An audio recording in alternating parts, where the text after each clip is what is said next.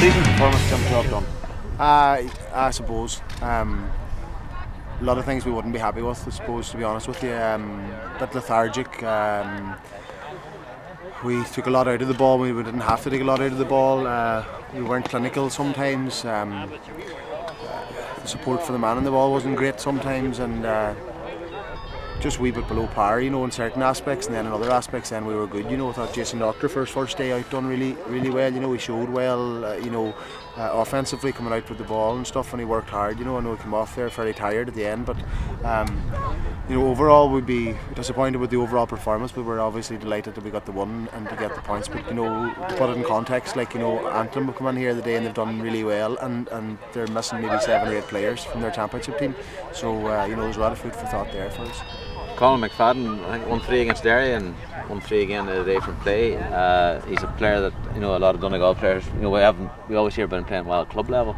He must be happy with his form now, with what he's shown for you so far. Aye, definitely, Paddy. I suppose, you know, from the point of view of application, like, we'd be happy with all the players that were working very hard. You know, I suppose, you know, we've put a bit of an emphasis on trying to get Colin into good shape this year, and he probably is getting the benefits of that. You know, he seems to have a wee bit just more about him at the minute than he would have had normally, you know, at this time of year, and you know, he sort of has a half a yard he might have had maybe this time last year and stuff like that. So from that point of view, we're happy, and he's happy within himself, and he's happy playing football and enjoying playing football. I suppose when you're getting scores and play every day, that's what forwards really want, you know. But I think we took Dermot Malloy off there the day, you know, and we'd be very happy with the work rate that he put in. You know, it just didn't go for him today, you know, but every day is different, and you know, you're hoping that somebody's going to come up with the goods every day and sort of, you know, take the pressure off from the point of view of getting some from scores on the board. You know, Ryan Bradley done it for us, and Meath, you know, and that was his day, and Colin done against Derry, done well again the days, you know. So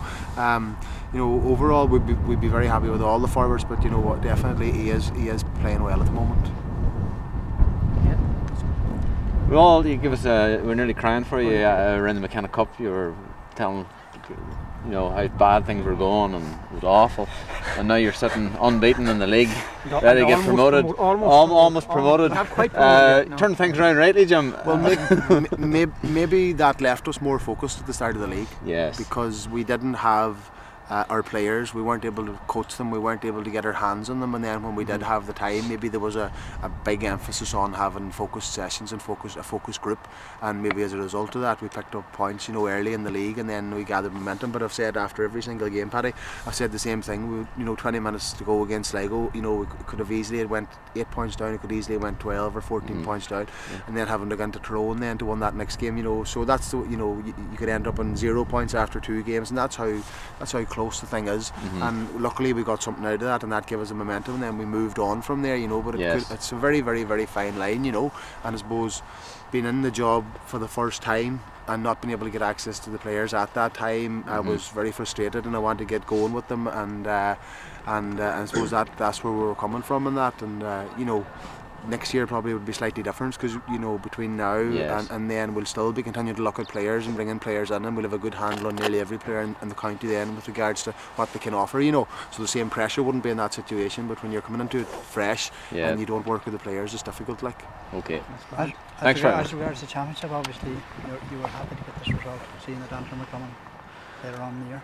I definitely, but I suppose I'll go back to my initial comment, you know, Peter, in relation to you know, how many players Antrim had missing. Now, I'd say Antrim will be leaving here today, and they'll be reasonably happy, you know, with the way they played, you know, considering, you know, the fierce amount of injuries altogether, and suspensions and one thing and another. So you know, they showed me enough there today to say that they're going to be very dangerous, and we know from history that they're going to travel very well, and with confidence, and so it's going to be a very tough battle, you know. And we're going, you know, I suppose the good thing from my perspective is that because they've showed so much potential today with all the players that are missing, that you'd hope that our players, you know, will be fully focused on the job at hand when they do come on the 15th of May.